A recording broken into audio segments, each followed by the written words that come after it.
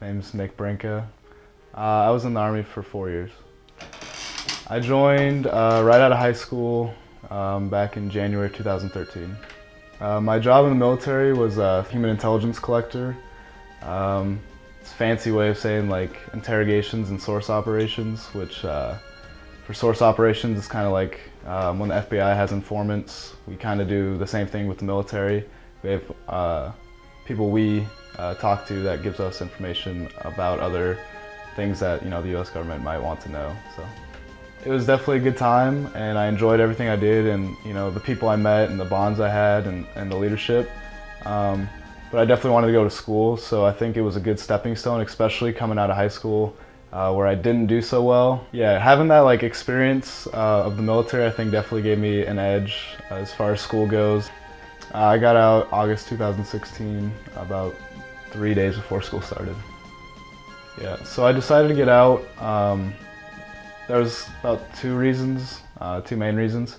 One was definitely to go to school and get my degree. I wanted to, take that next step. I had a lot of good mentors in the Army that said, you're young and you've got that drive, so you might as well try and take the next step and push yourself. I wanted to become an officer in the Army because I've just always been the leader type, whether it was from sports teams or class projects, anything like that. And I've always just had that instinct to take charge, or to, even if I wasn't taking charge, just to be the first person to volunteer, or try it out, whether I was wrong or whether I'd fail or not. So they told me have you ever heard of ROTC?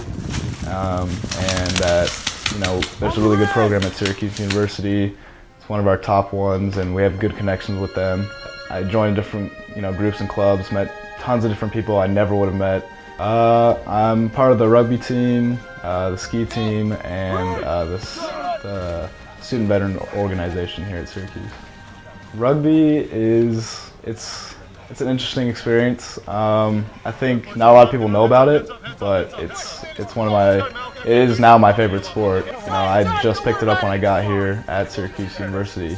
Yeah, getting out with such a short notice and moving forward with school is definitely, there was a couple bumps, getting adjusting to going to class versus work and homework and stuff like that. I think one thing that really I struggled with at first was just getting that schedule down, because you have so much free time now versus when I was in the military. If you weren't training, you were thinking about training or getting ready to do it. Right now I'm undecided. I'm hoping to get into Whitman next year for marketing, but yeah, at the moment I'm undecided. Yeah, I definitely like business. That's something that my father does, and I don't know, I've always had kind of that business edge. If it definitely as a little kid I was selling lemonade at the lemonade stand, or trying to find a way to make extra dollars. If it was collecting cans with my brother, we'd find a way to make a little bit of extra money. Yeah, some things that motivate me for getting through school would definitely be commissioning as an officer in the military once I graduate. That's kind of why I left in the first place, was to come back as an officer and continue a career in the military. And then definitely being the first generation in my family to get a degree. Neither my father or my mother finished college, so not to have weight on the shoulders, but definitely taking that through and being the first one to graduate for my family would definitely be something that helps motivate me and keeps me in line. So, do I miss the Army? Yeah, I do. I definitely miss a lot of aspects. You make a lot of friends in the Army and the military that they're definitely unique friendships that a little bit different, I think, than some person you might just meet at school. Because you're doing things with those people that whether it's laying in the mud or in the rain for 2 days at a time, you kind of build different connections with people.